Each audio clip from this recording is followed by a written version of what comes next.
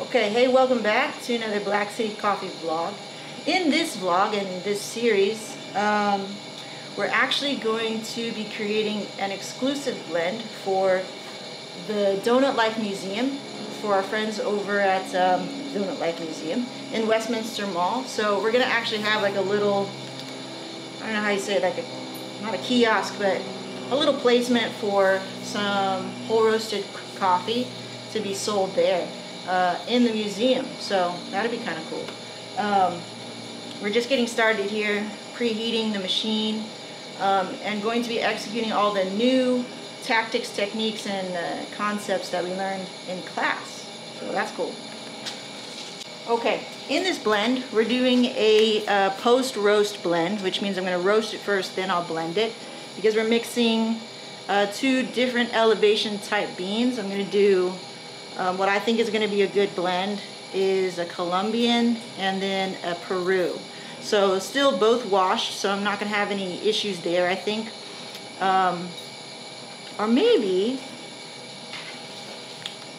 okay, I changed my mind.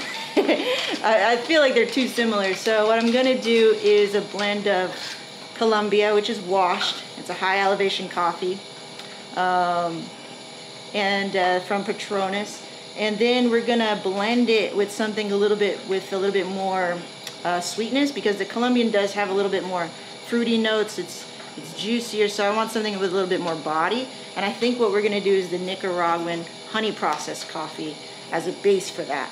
And that will be our exclusive blend for the Donut Life Museum. So I'm excited to make this. Let's get going. We're gonna preheat all the way to like 450 and then try to maintain. As I learned, I hit the timer on the machine right when I turned on the ignition to monitor how long it takes me to get to temperature. And then just make a note of that.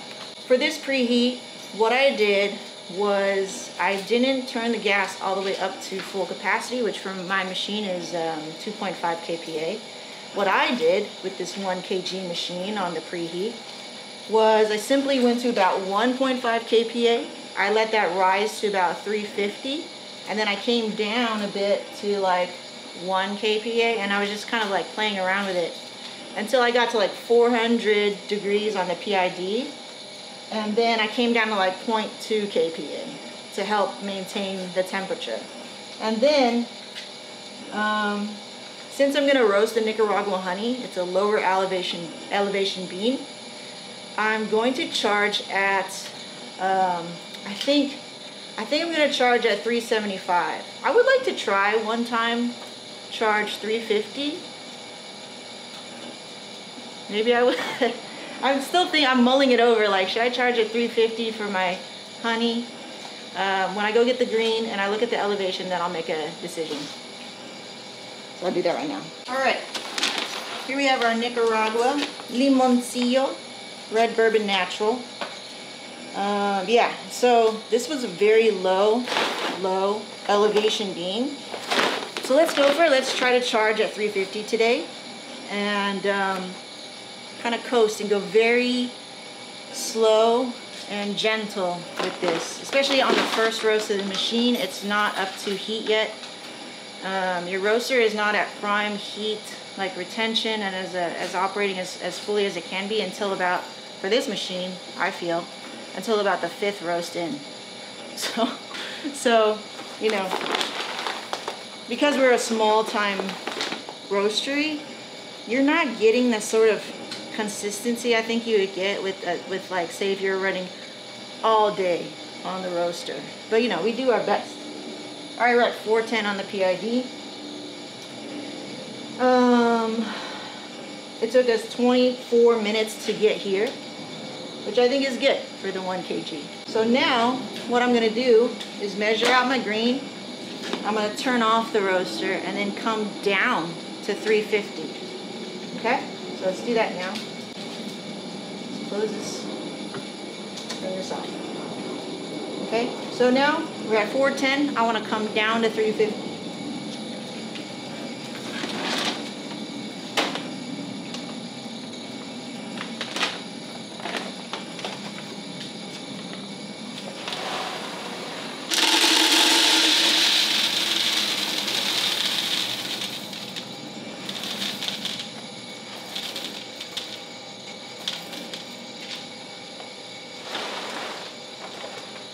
So the reason why I have a mask on is not really for COVID stuff, it's just me. But I learned in class that green carries a lot of particulates and allergens and small, very small particles, and you could breathe that in. And I did notice that before, but I was like, I guess this is what it is. Until Derek mentioned, hey, that, you know, it causes him a rash. And I'm very sensitive to things like that. I have eczema, so I don't want to deal with anything. So I just put a mask on to not deal with any of the allergens that come up when you agitate the green. Okay, so we got 1,000 here grams of the honey Nicaragua. We're gonna charge at 350. Important events during the roast, I'll say stuff, but otherwise I'll be quiet, and you can kind of just see what I'm doing, okay? So I'll see you later.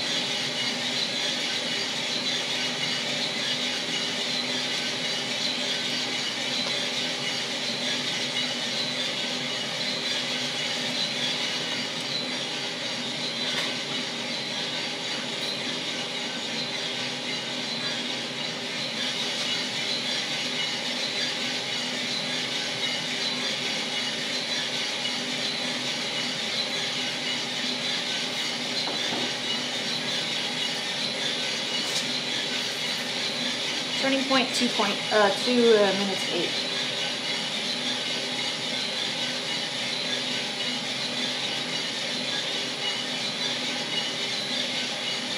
Good sign.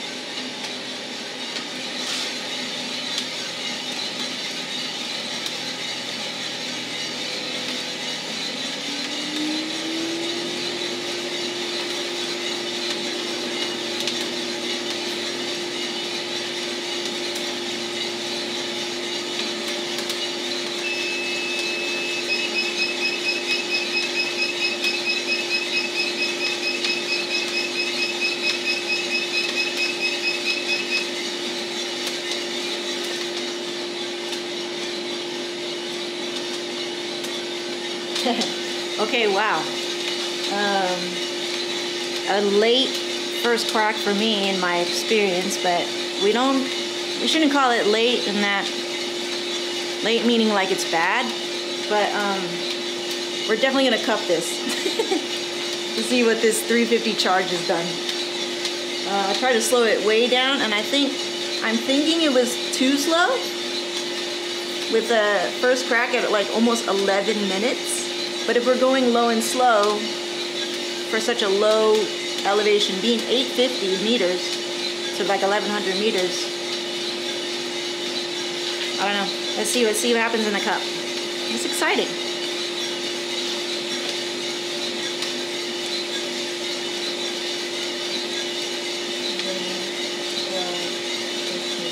We're dropping at 13.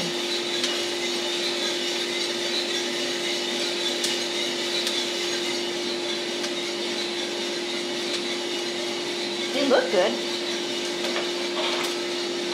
Yeah. They look good.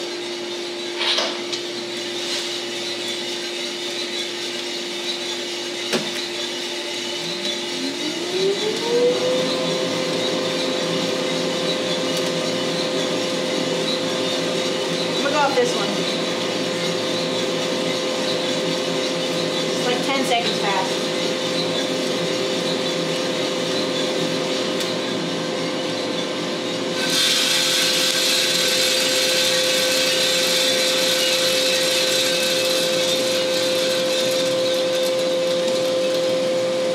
So this method of preheating above your charge, turning off the gas and then coming down, and then not touching the gas until a minute for the 1 minute soak. Different.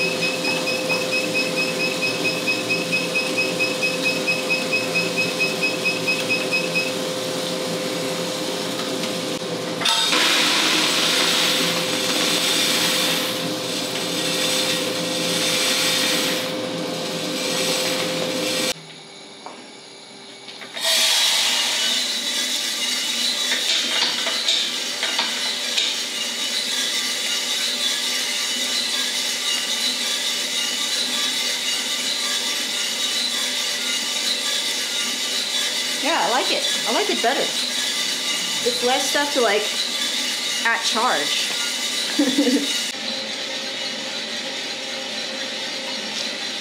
I think what's throwing me off is this whole like, oh, you must have, like wherever I learned this, first crack at 8 minutes, you know, drop at 12 or something like that. Like getting glued to certain profiles when roasting should really be this is what I see, hear, and smell, so I'll do this, you know, like present, like in the moment, like not tied down to a rule. I think it's going to be hard to do that. In terms of roasting and getting better, I think that's really not what we should be saying. It should be like comfortable, getting comfortable, because there's so many variables to address, and I think it's good to start off with some rules, so you have a standard, and then you can deviate from the standard like where you see fit, you know, as a roaster. But it's tripping me out having a first crack like a lot later than 8 or 9 minutes. But our ROR is steadily going down, so we're still following that rule. I think we're in really good shape. Probably gonna drop around 14 minutes.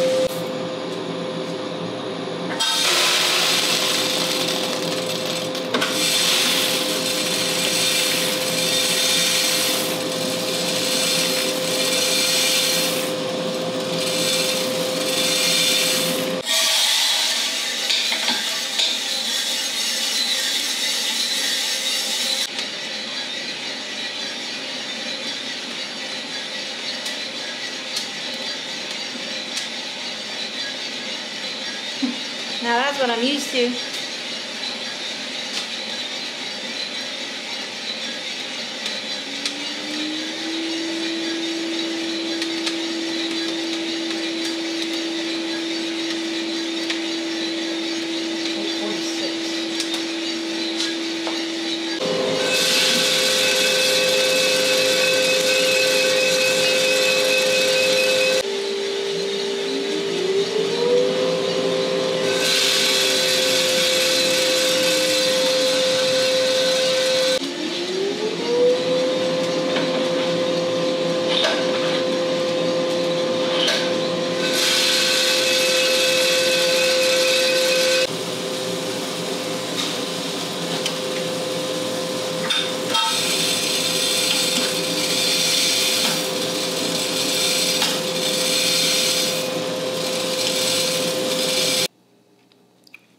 Okay, so here's my take. I'm gonna keep cupping this. It's about 9 minutes in. Getting jam on the front, dark chocolate on the mid, and then like a clementine peel, orange peel. Not really orange because I don't really remember. We have a lot of clementines in the fridge right now, and that's what I've been eating. And I feel like that peel, or those little white thingies, there's a bitterness to it, and it finishes like an astringent finish, like black tea finish, which is not bad. That's great. I think this is going to be a nice complement, and it'll kind of round off when I blend it with the other coffee over there, the Colombian. So I'm gonna let this cool for a little bit more. And just keep tasting it.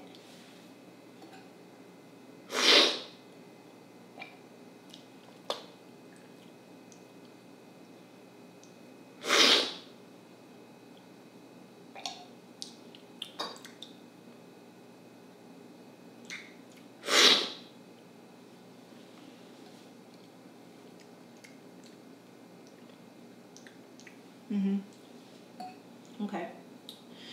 Now, in terms of what this means for the experimental roast that I did, now these all went low and slow. I think I want to go to, my typical charge times are like 380. I think I want to try like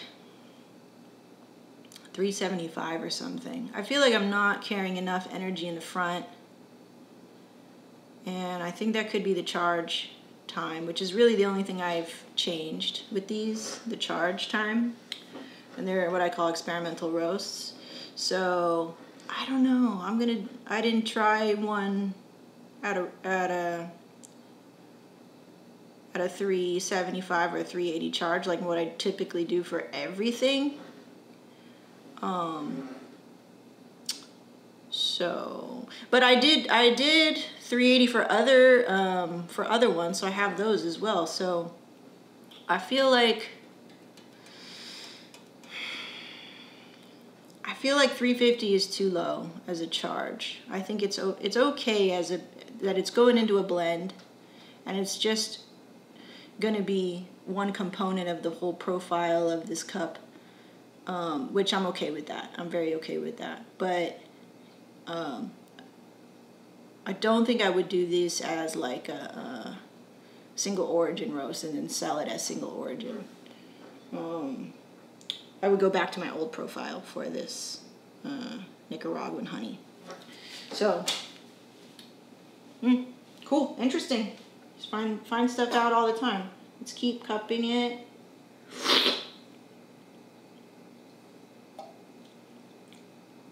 Yep.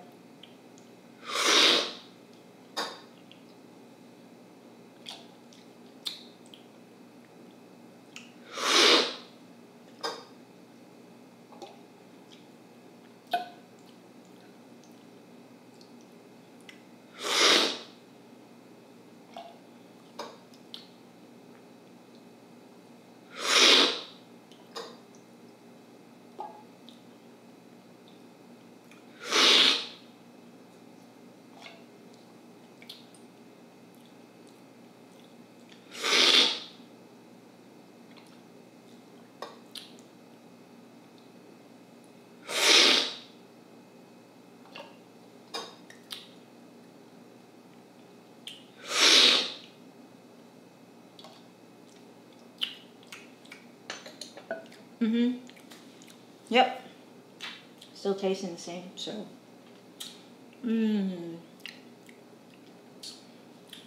Cool. Successful cupping. Now what I'm gonna do is go ahead and bag these guys because they're not gonna be consumed right away, probably gonna be consumed in a couple of weeks. So I'll go ahead and bag them. I know that they're gonna be resting in the bags. And we're doing an experimental run, a very short run of this. I think I might have some, if I do have some left over, I don't know, we'll see. Where I'm only doing like 8 ounces, maybe 12 ounces at a time. Yeah, we plan on releasing these in the Donut Life Museum. That's the plan, but we'll see. Plans can change, okay? So I'm gonna go ahead and bag these and we get started.